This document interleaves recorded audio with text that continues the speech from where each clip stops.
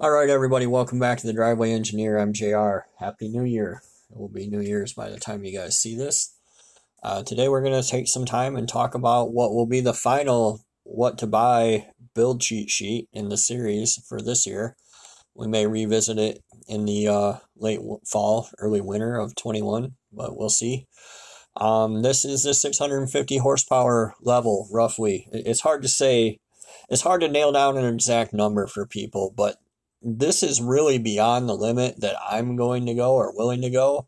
It's beyond the limit that most people really need to go, even though I know it sounds super cool.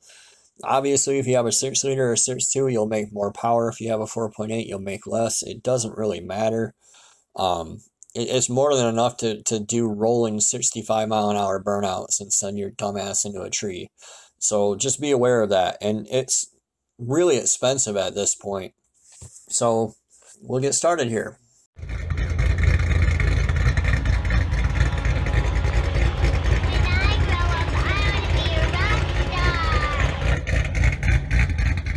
The number one thing, I mean, for me, I'm about having fun and I'm about having a good time and I'm about not sinking my entire retirement fund into an engine. People get focused on what's the best head, what's the best intake, what's the best engine to start with.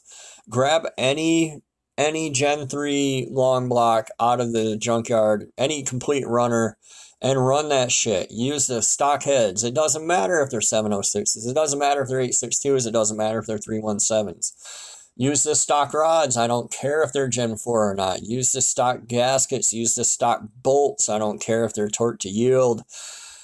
I don't care about trunnions. I don't care about ARP. If it spins, it wins. Find something that drove to the scene of the accident that smashed as hell, or buy a running driving donor and take everything out of it and change your cam. That's where we're starting. That's the basis for every one of these builds. If you munch that thing, if you spin it into oblivion, if it eats itself alive, all you have to worry about is your cam.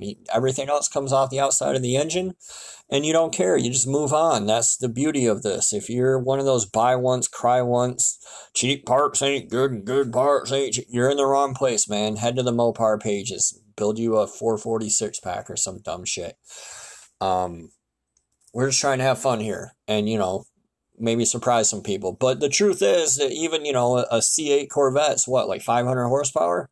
I bet my truck would shock the shit out of one NA right now. So, and honestly, to be honest, the inspiration for a lot of this, and I'll drop a link in the description below, is the Don't BS Me build that Matt Happel did over on Sloppy Mechanics. And I know that he's moved far beyond that now with his 8s for 8s and more advanced builds. They don't really resonate with me personally. They might resonate with you. That's fine. He's got tons of good content. Check him out. I'll put the link in the description. But for me, where I live is on the street, and I don't want to drag race. I'm not trying to compete in a class. I'm not chasing a number. I'm just trying to have a good time. So I don't want to put a lot of money into it. To run at this level, you're going to need fuel. You're going to need lots of fuel, and you're going to need it to be E85 fuel because it's so much more forgiving than pump gas. You can almost certainly forget, if you're a novice, just get the idea of running pump gas and making 650 tire with a 5.3 right out of your head right now. If you're more experienced, I could make pump gas work at this boost levels and power levels probably, but eventually you run up against the laws of physics. So I could do it on my truck probably, maybe. It would really be pushing it.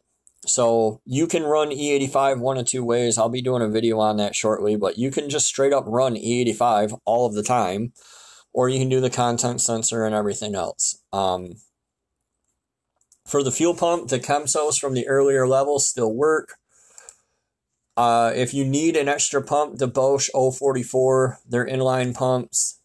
I know that some of you out there are just fixated on sticking one of these on your frame and not doing anything in the tank, and I guarantee you'll have fuel delivery problems if you do it. But if you need to add something in addition to what you have in the tank, what I've done is put 2 Chemsos inside my tank. I just wide them, and they're flopping around, zip tied to the pickup. No big deal.